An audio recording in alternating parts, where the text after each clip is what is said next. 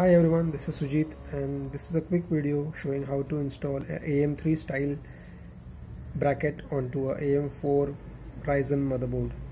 So I have with me an Asus Prime X370 Pro motherboard, and the cooler that I had previously is a Deepcool Gammaxx 400, and the Gammaxx 400 comes with a standard AM3 latch style locking mechanism.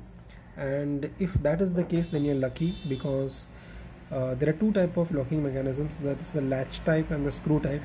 So if your cooler is using the screw type for a AM3 motherboard, then I'm sorry, you won't be able to use that particular cooler. You'll have to get in touch with your manufacturer to either get a AM4 bracket or buy a new cooler.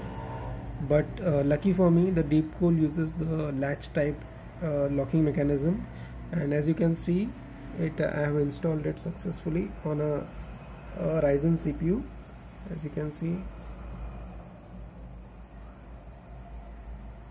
it's pretty easy, and we can save some money on the cooler by using our old coolers. The new AM4 coolers are around $30–35, and you can invest that elsewhere, like in a better CPU or a GPU. So save some money and check whether your existing cooler is compatible with Ryzen or not before buying a new cooler. Thanks for watching.